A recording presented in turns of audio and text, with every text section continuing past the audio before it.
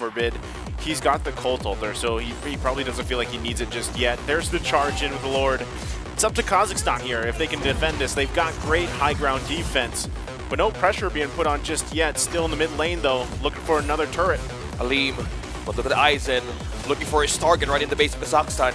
They're waiting for the right moment here to strike with 8-15 score.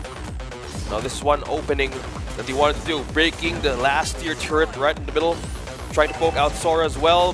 What will this be?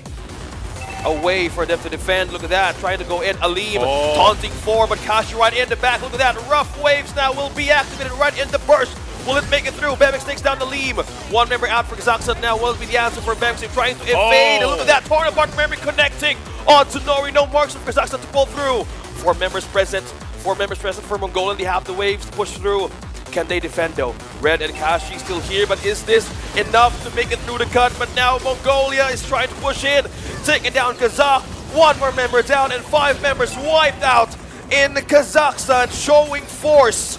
At this point, and even in the draft, we said that this could be mission impossible for Ethan. He says no for the lineup, and Mongolia wins in this one. What a series, you can see it. They're feeling a sigh of relief too again. Drafted here by their own. There's BebeX again. They should be proud again. And at the same time, I gotta say, good for Kazakhstan to take the first game against the dark horse in the tournament, right?